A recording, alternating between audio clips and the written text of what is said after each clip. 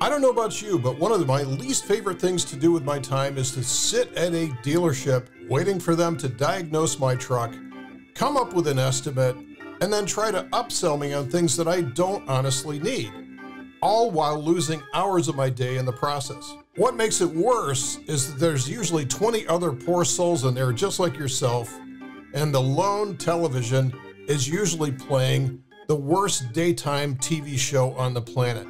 After a day at the dealership, this is what I look like. So I prefer to diagnose, repair, and maintain what I can by myself and avoid the dealership. Now, for most of us shade tree mechanics, the time that you need the dealer the most is when you get the ubiquitous check engine light. The message on your dash says, "See dealer," with no other information. So when you get a check engine light that you need to diagnose, you basically have three different options.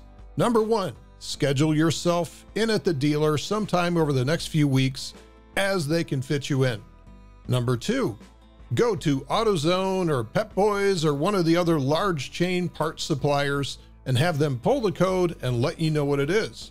This sounds like a great option until you actually do it the first time. In my case, the surly counter clerk was already pissed off about something else, and my request to run a diagnostic on my truck just about sent her over the edge. You might have a different experience than mine, but it's going to be the luck of the draw. Or, number three, read the code yourself and do your own diagnosis. If we're going to pick option number three, if we're going to try to do this ourselves, we're going to need some form of OBD2 diagnostic device. What is OBD2? Well, it stands for Onboard Diagnostics, and OBD2 is the second version of this standard. You can see that cars have had this since around 1996 in the US and 98 in Canada. A standard connector is used on every auto. They're exactly the same. There's a certain standard to this. And on the F-150, the OBD2 connector is located above my left knee on the driver's side. You can see this device right there. So that's what it looks like right above your knee. Now, there's different types of OBD2 diagnostic tools, as you might imagine. First of all, there is a dedicated plug-in type of diagnostic scanner that you can get. The general purpose for this device is for error code diagnostics and performance monitoring. It's really not meant for monitoring your engine while you're on the road, right? So the price can range from anywhere from $100 all the way up to what I found was $6,500, maybe even higher, for a professional snap-on system. Or what you can do is you can go with a different route here. You can start off with a Bluetooth scanner, which you plug into the OBD2 port, and use that in conjunction with a smartphone app. So it's going to use Wi-Fi or Bluetooth to send data to your smartphone. The smartphone app will analyze the selected PIDs.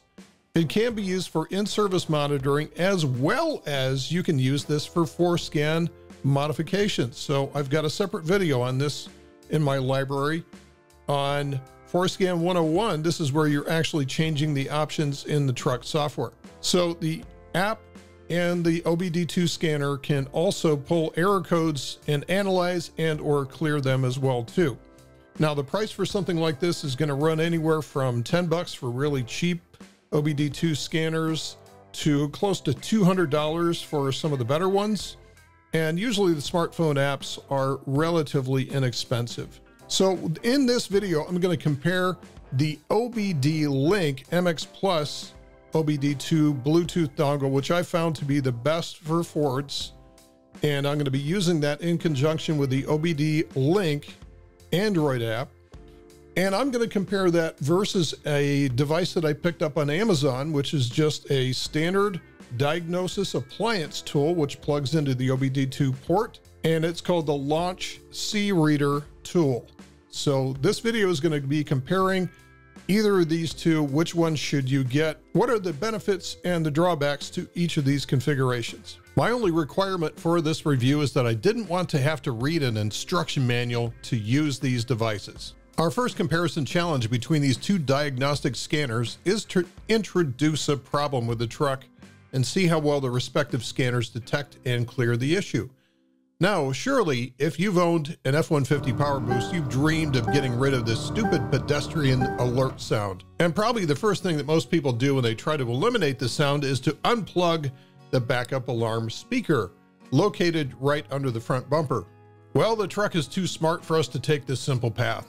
In my case, it did not cause the check engine light to go off, but it will throw off an error code that you have to manually clear on the dash.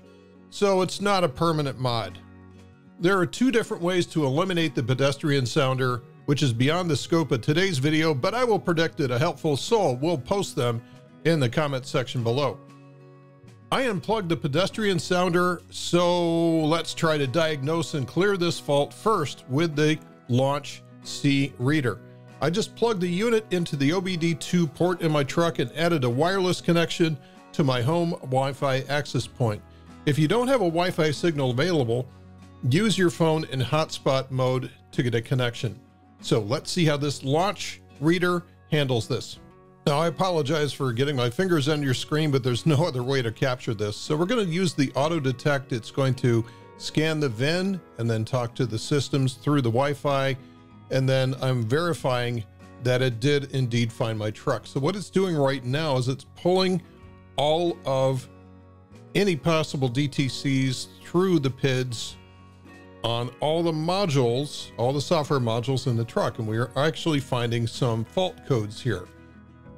Not exactly the ones that we would expect. Power steering module comes up as a fault code because of the pedestrian sounder speaker.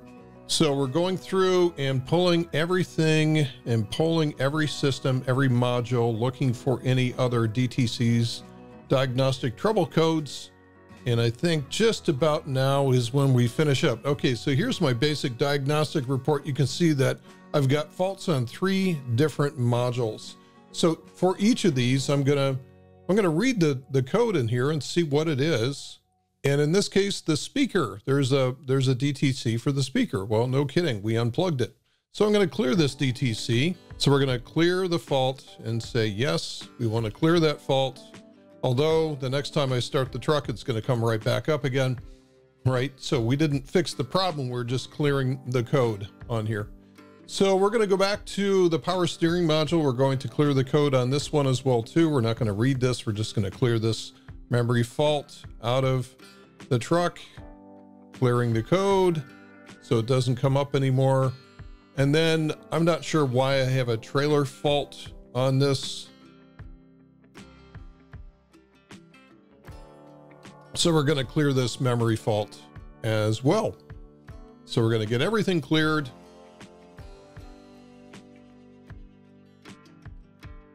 And we should be all green as we go all the way down the list.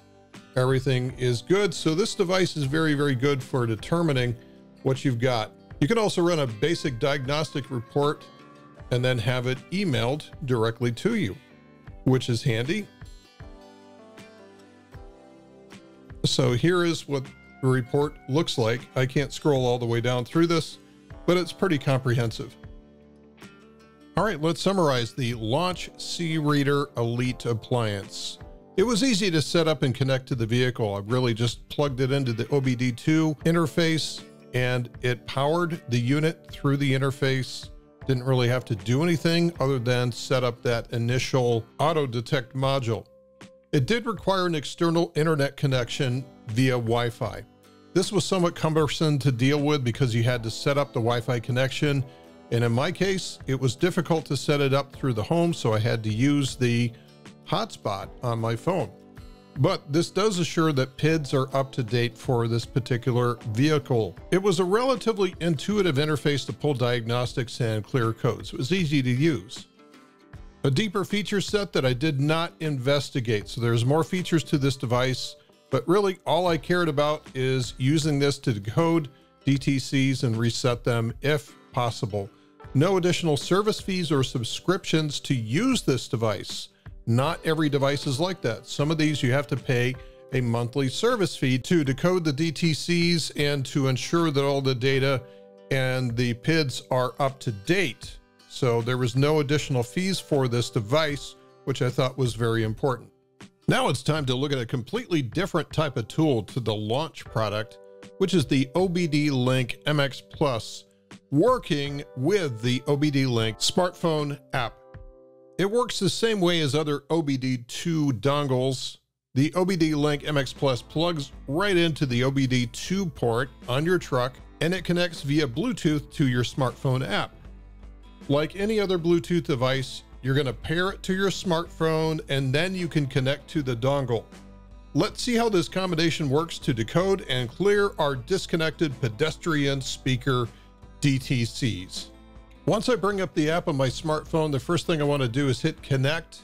And so it has to establish communication between the smartphone and the OBD Link MX Plus dongle. Then we select the diagnostics tool and let it communicate with all of the different modules and use the PIDs to read any potential diagnostic trouble codes or DTCs. And it looks like it found 3 trouble codes, which sounds familiar, which is exactly what the launch product found as well too. So we'll take a look at those once this finishes reading in. So the first trouble code is the speaker under the body control module. The second is battery voltage under the power steering. And then the third is lost communications with body control module, which was our trailer module fault. Now we just need to back out and clear the codes. So there's a prompt down here to clear the codes. Boom, there we go. No more codes. Now if we go to dashboards on the OBD Link app, there's one more tool that I think you'll find interesting. This dashboard tool on the OBD Link app allows you to create a custom engine monitor for your truck. The custom dashboard that I'm showing in this video is designed and coded by a very talented individual on the F150Gen14.com forum. Pay attention to how it allows me to know exactly what's going on with this extremely complex hybrid drivetrain. This is the OBD Link app on the right-hand side of this screen here, and this represents the app that I would normally have in my line of sight when I'm driving, so I can keep tabs on what's happening with the engine. So I'm going to walk you through for the next couple of minutes here exactly what all these dials mean on the app, and then there's a couple of applications that I want you to pay attention to. So the high voltage battery is on the lower right hand side here. So there's the battery voltage. Here's basically the state of charge goes from about 35% up to 70%. That's normally the range it's going to stay within. And then particularly important is the actual amperage coming either into or out of the high voltage battery, which is right there. So you'll see this as I come up a hill in a minute here. So I'll point that out. You can see the vehicle speed, the gear. Here's the spark retard or timing.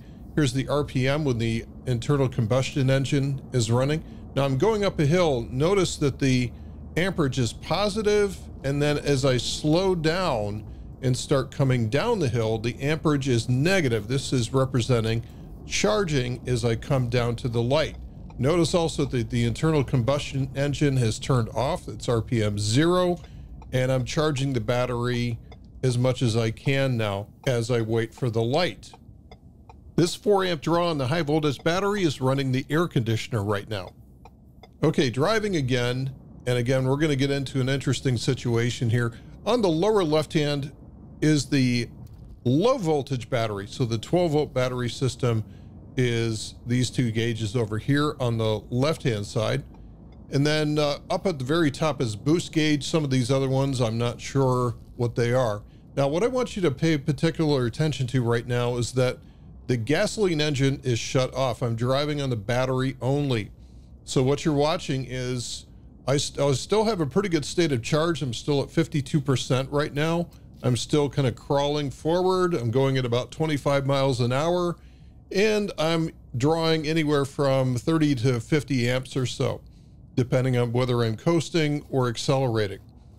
So this is still on the battery. I'm still on the battery, 50 amps. I still have about 52% charge. And it's surprising if you're light on the pedal, how far you can go on the battery alone if you have the right conditions. And you'll see the the gas engine kick in here in just a second as I turn around the corner and then start accelerating up the hill. At some point, we're going to start to see the draw on this thing. The draw on the battery is going to require the engine to kick on. So here comes the draw, here comes a bunch of amperage dumping out of the battery, and then boom, the engine kicks on again as we start to accelerate up the hill and then into normal driving. I mean, this is typically what you're going to see with a power boost. Let's summarize the OBD Link MX Plus. It's also just as easy to set up and connect to the vehicle. It does require a smartphone, and that smartphone, the assumption there is that the smartphone is going to be connected to the internet. And this is necessary to keep the PIDs updated, as they will change with time. It is just as easy to pull diagnostics and clear codes. It also offers real-time PID monitoring with graphical user interface via the smartphone. Hopefully you found that example kind of interesting. The OBD Link MX Plus dongle can also act as an interface for FORScan programming of the truck's software options. I've got a whole separate video called FORScan 101 that shows how I did this. No additional service fees or subscriptions to use this device for basic DTC research, resets, nor for real-time PID monitoring. This is very important. So the big question here, which one should you buy? If you just want to have a tool handy while you're on the road, you need to decode a check engine light or reset a DTC, the Launch C-Reader Elite unit was very simple to operate and was a standalone solution. You could just shove it into your glove box, pull it out if you have a check engine light, and presto, you're all set literally minutes later. If you need more options out of an OBD2 interface, such as real-time monitoring and FORScan programming, the OBD Link MX Plus is the best possible solution on the market for the more advanced user. I believe this product has way better PIDs that are available. I've evaluated cheaper dongles with decent software like the Torque apps, and those worked okay, but nowhere near the amount of information that you could pull out of the OBD Link MX Plus. The PID library is much more significantly expanded for the Ford product. So I've also included Amazon link for both products in the video description if you're looking for a source to pick one of these up. As always, thanks for watching, guys, and I'll see you in the next video.